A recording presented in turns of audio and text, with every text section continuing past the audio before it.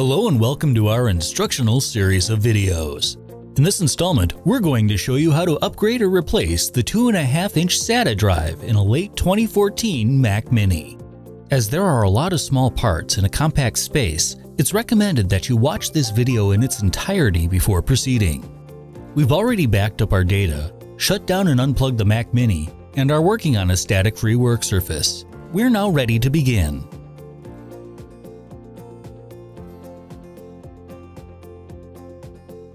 The bottom cover of the Mac Mini is attached at 3 points. To remove the cover, simply insert your nylon pry tool under the edge and lift up near one of the posts until it pops loose.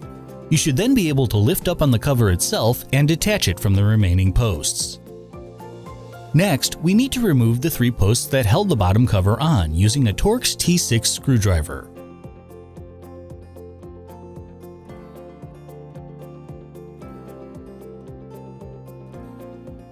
Then there are 3 more T6 screws to remove, which hold the antenna plate in place.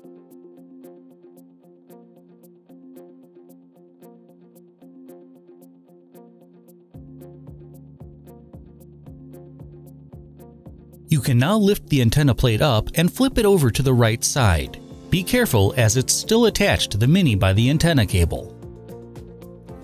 Remove the Torx T6 screw securing the cable to the Mini.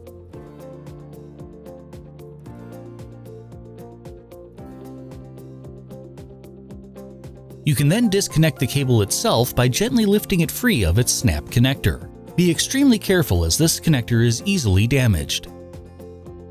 You can then set the antenna plate aside.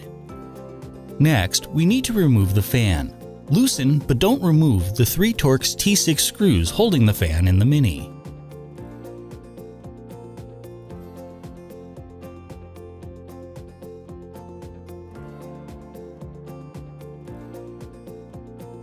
You should now be able to lift the fan slightly, which will allow you to access the fan cable connector. Disconnect this by lifting up on the connector from the cable side.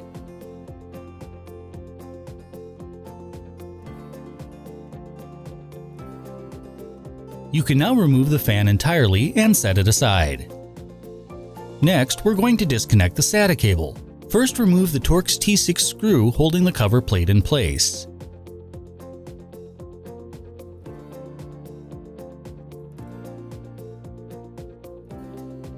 Then remove the plate itself. You should now be able to lift up on the connector to detach it. Next, we can disconnect the IR sensor connector by lifting it out of its socket.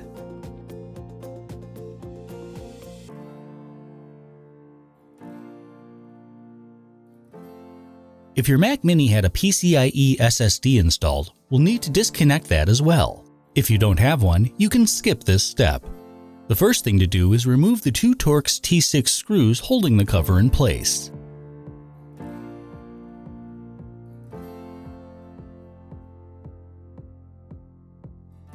Then, remove the cover itself.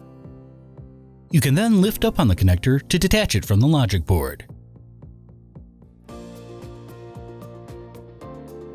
Now we can work on removing the logic board itself. The first step is to remove the T6 screw near the heatsink that secures the logic board to the chassis.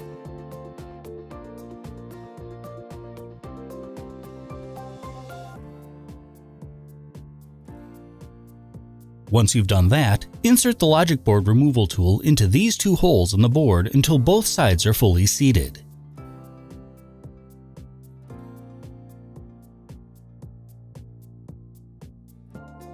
Angle the tool towards the back of the Mini and the logic board will start to slide out. Continue pulling on the tool until the clips on the rear panel are clear of the edge of the case. You can then remove the tool. We now have room to disconnect the power cable from the logic board. Simply slide it out of its socket.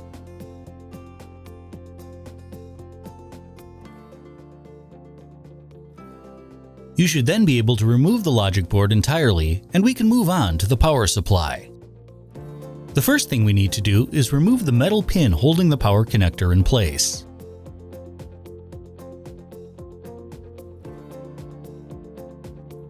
Next, rotate the power connector 90 degrees counterclockwise so that it is no longer secured by the groove that holds it in place. Finally, remove the Torx T6 screw that secures the power supply to the chassis.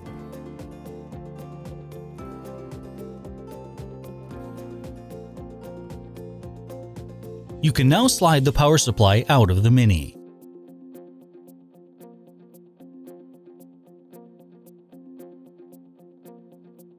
Finally, remove this T6 screw securing the drive tray.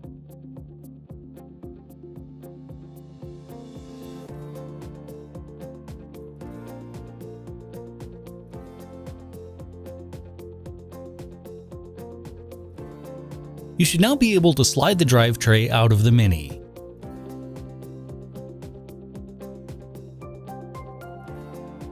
The 2.5-inch drive bay is on the underside of the tray.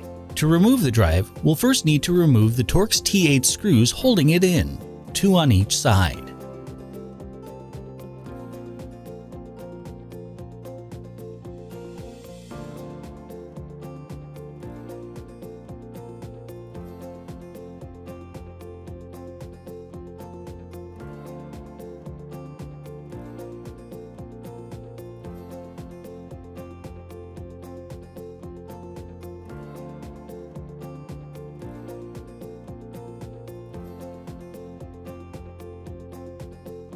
You should then be able to remove the drive from the tray.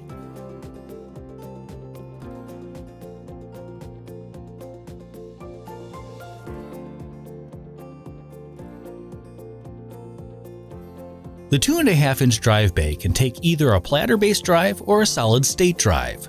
For this installation, we're going to install a solid-state drive, but the instructions are identical for a platter-based one.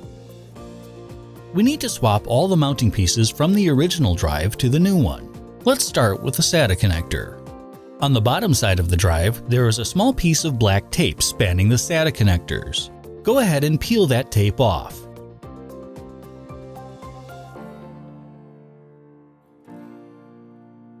Then slide the connector cable off the drive. You can then slide it into place on the new drive.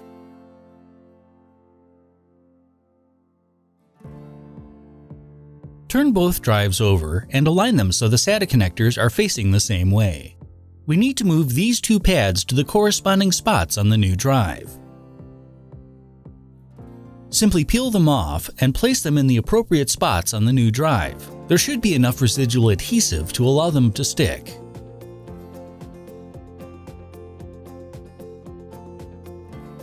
Now we can put the drive back into the tray. When we do, we need to make sure the SATA ribbon cable goes through this slot in the drive tray.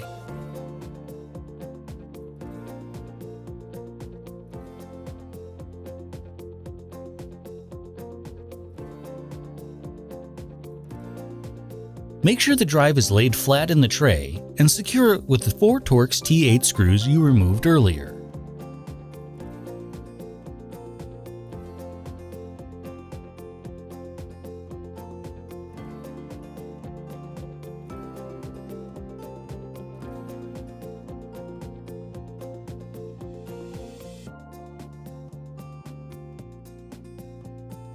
Slide the drive tray back into the Mac Mini case until it seats firmly in its place.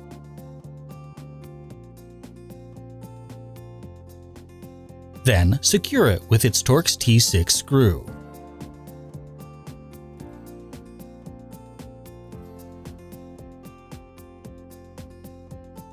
Next, slide the power supply back into the Mini, keeping it as flush against the outer edge as possible. It too should settle securely into place with a little adjustment.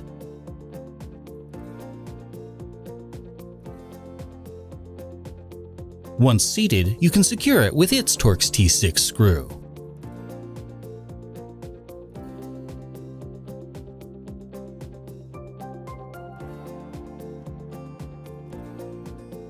Make sure the power connector is pushed in and rotate it 90 degrees clockwise so that it locks into its groove.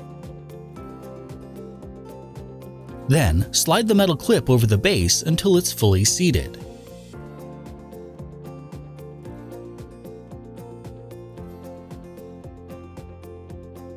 We can now slide the logic board in until there's a little bit of resistance.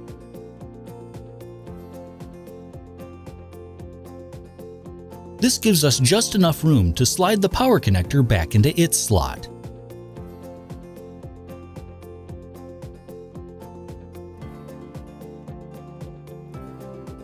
Once the power cable is fully seated, you can push the logic board the rest of the way in so that it sits flush along the back edge.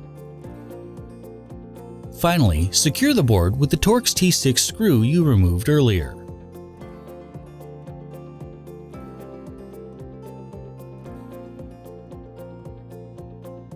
Now it's time to reattach some cables. The first cable we'll reconnect is the one for the PCIe SSD if you have one. If you don't have a PCIe SSD like this, you can skip this part. Press the two connectors together so one seats in the other. Then, replace the connector cover and secure it with its two Torx T6 screws.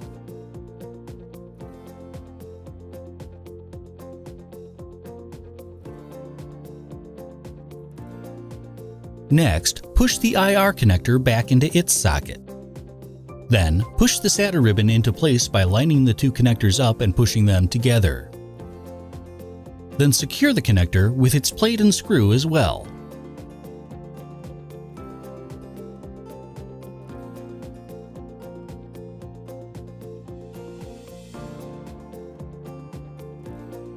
Set the long rear screw of the fan in its socket near the back of the logic board and angle the fan slightly. This will make it easier for you to push the fan connector into its socket. Then, align the fan properly so all the three Torx screws are in their receptacles and tighten them down.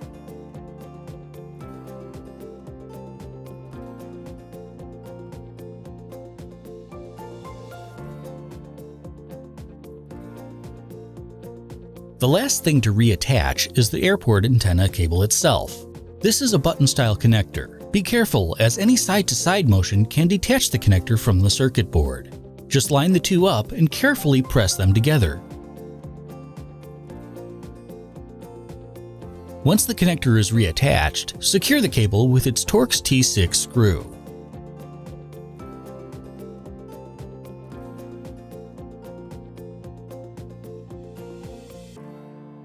You can now put the antenna grate back into place, making sure all the holes line up.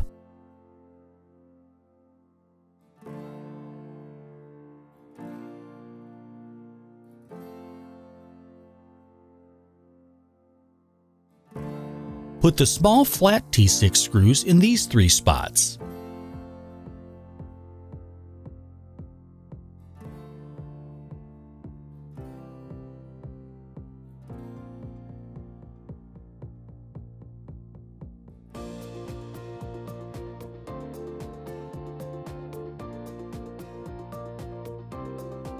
Then, put the thick bottom cover posts in these three spots.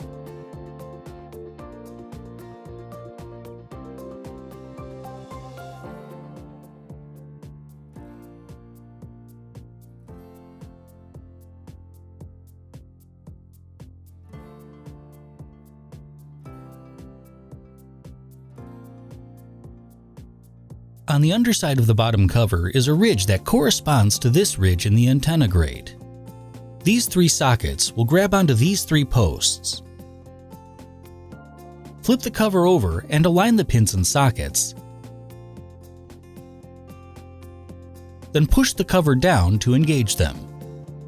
You can now flip your Mac Mini over, hook it up, and turn it on.